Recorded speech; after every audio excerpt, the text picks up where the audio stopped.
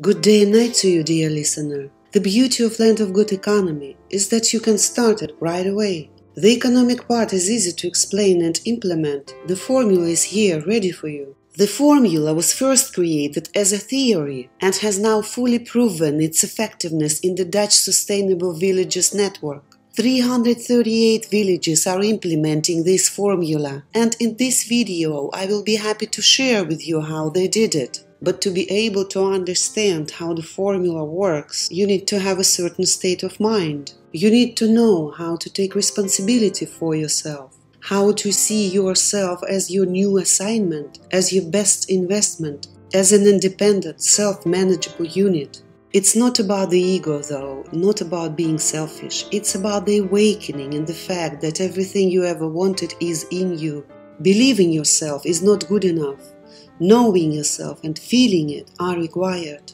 Because only the right feelings are the true answer to peace and prosperity. If you don't feel good, if you don't learn how to feel joy in whatever you do, then none of the material stuff will ever satisfy. I'm putting together a team of teachers right now, which will help to find and maintain the mindset focused on personal well-being. Although for some it might be strange to discuss the inner self during the conversation about the economy, but you will see, after freeing yourself from some concepts of the mind, you will be able to unite with people and nature on a higher level, the level of freedom, happiness and prosperity.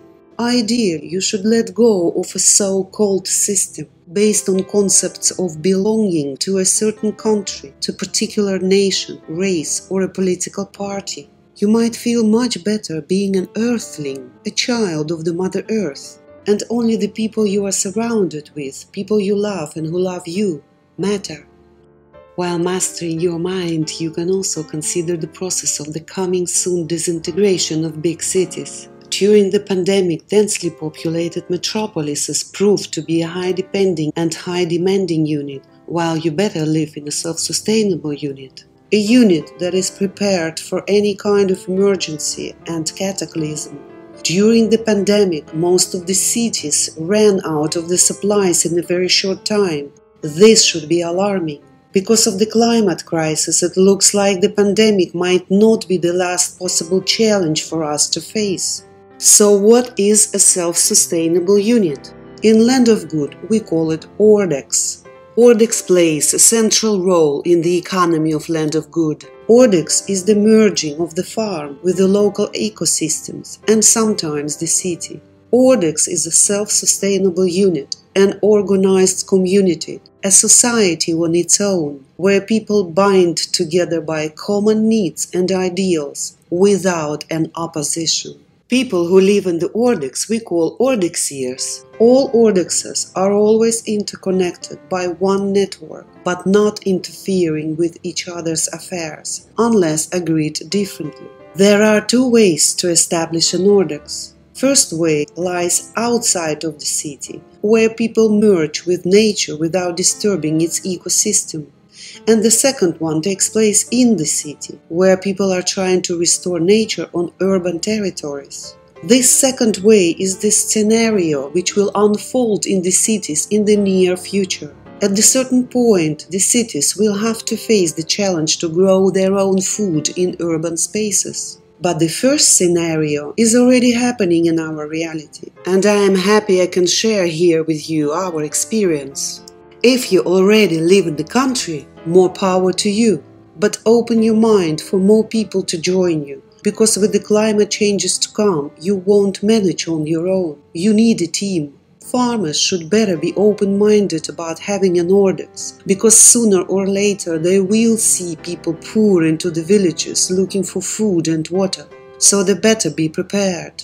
If you live in the city and don't have a possibility to have a house on land, start making connections with your local farmers. Help them, collaborate with them, learn from them, get your food directly from them instead of supermarkets. Ask them, how can I be useful? How can I live by your side, not being a hinder? Discuss it many times, because we are entering the age of Aquarius, and Aquarius loves discussions, consensus and justice. You can trust me on this, because I am Aquarius myself.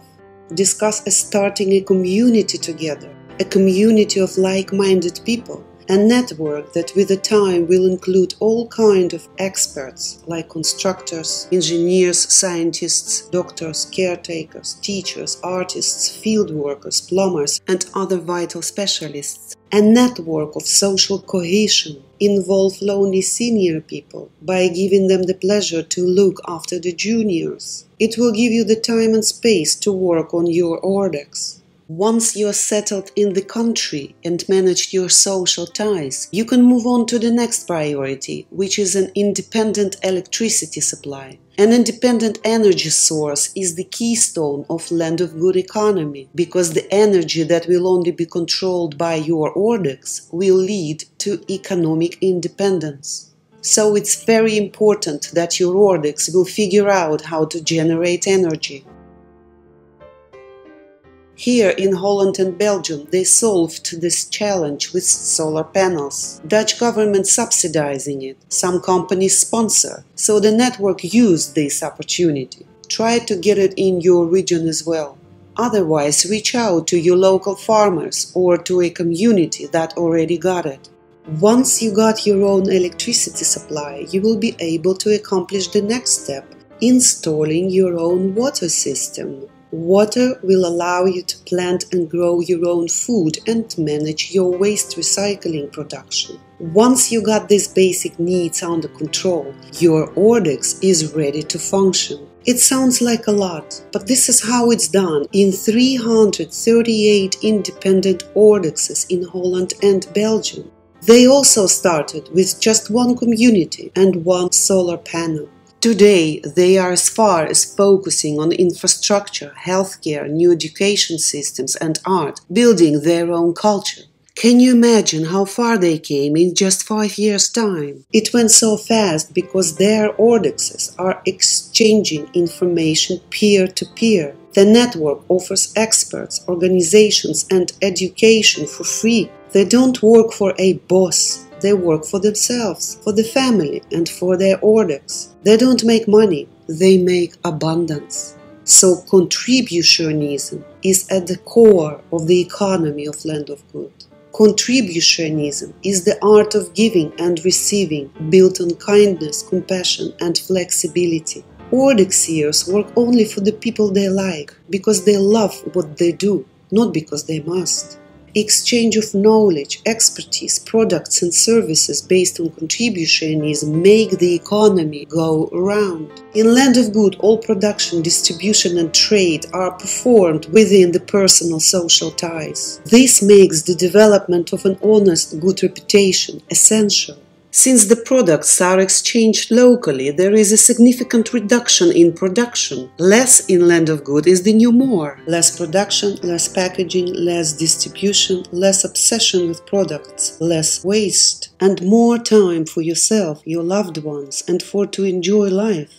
This conscious reduction economy in Land of Good is the opposite to our patriarchal male-driven economic growth, because the foundation of it lies in the true balance between the great masculine and the great feminine that we discussed in the previous video. Conscious reduction economy relieves a lot of stress on society and creates a better emotional background, which translates into the immunity to illnesses, hunger and viruses. This immunity helps ordexiers to feel good about themselves, to make good decisions and develop their true talents. Because ordexes have their own products and use almost no products and services from the government, they pay almost no taxes. Furthermore, the government is obliged to support them because the villages develop sustainability projects. This is a serious legal independence we are talking about.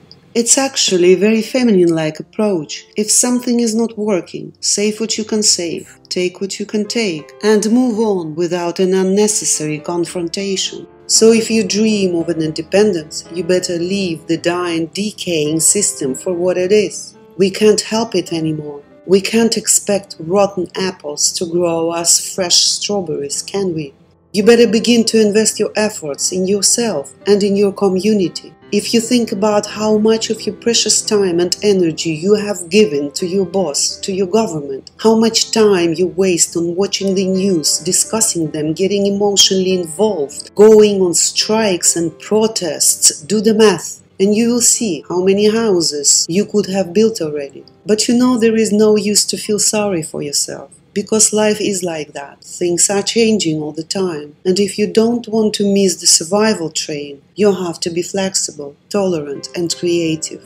Every ordexer has a free choice between all ordexes. Land of Good is a liquid community concept, because migration is seen as the basic need to explore the different options of living and to choose what fits you most in this particular stage of your life. House swap, car sharing, boat sharing, season project, adventure work, non-attachment education make the migration between the ordexes easy and fun. Everybody can leave or join any ordex as long as one is ready for contributionism, seeing kindness as the new currency.